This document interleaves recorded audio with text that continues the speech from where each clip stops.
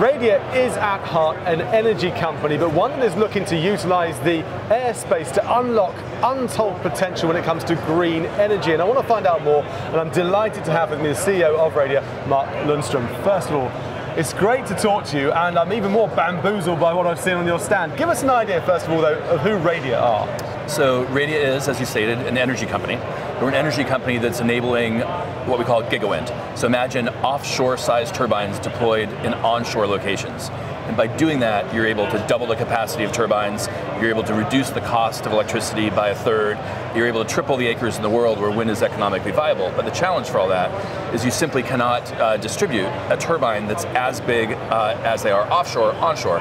And so we're building what will be the world's largest aircraft, the Windrunner, in order to move these very large turbine blades. But the big problem is, how do you get these extremely long blades to the destination when we already struggle with 70-meter blades getting to their destination? And you've come up with a brilliant solution over here over my shoulder. Talk to us about this concept and the eureka moment, how you came up with this. So this is actually something that the turbine manufacturers themselves have been looking for. They know better than anybody that making an offshore-sized turbine with a football field-long blade, size of the Eiffel Tower, they know that these are much more powerful than the turbines they're distributing onshore. So we do work with most of the turbine OEMs in the world in order to provide them with a gateway to supersize their onshore wind.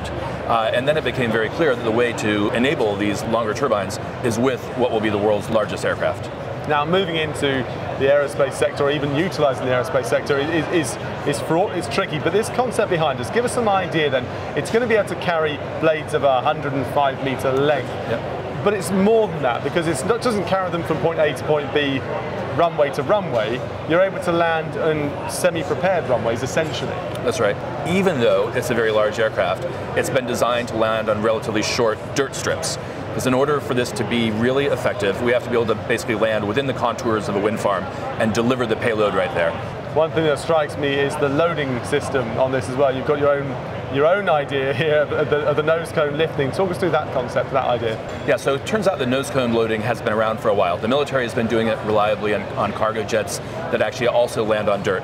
But this is the first time that a big commercial aircraft has done this, and so it is a nose loader, and the blades can go straight down the middle on what basically looks like a railroad track going through the middle of the aircraft.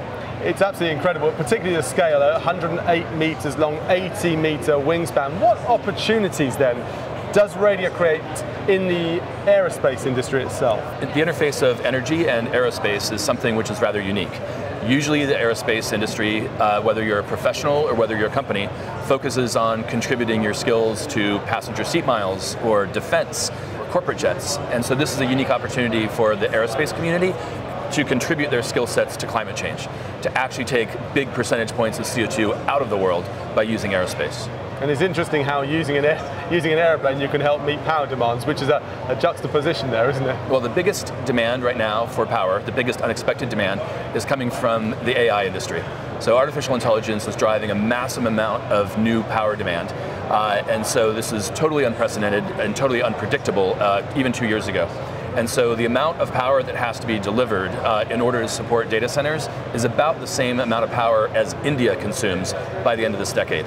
And so what we intend to do with Windrunner then is be able to deploy bigger turbines in many more acres around the world and be able to help service companies like the hyperscalers, the technology companies, but also be able to provide the electrons for things like e-vehicles and our grid in general. Now, the imagery looks fantastic, the model behind looks fantastic. Let's talk timescales. When will we see this actually become operational? Yep. So it'll still take a few years before we're into certification. The intent is to have a very vibrant commercial operation by the end of the decade, delivering blades around the world by then. Amazing stuff. Mark, thank you very much indeed. It's a very, very exciting proposition. Thank you. Thank you. Cheers.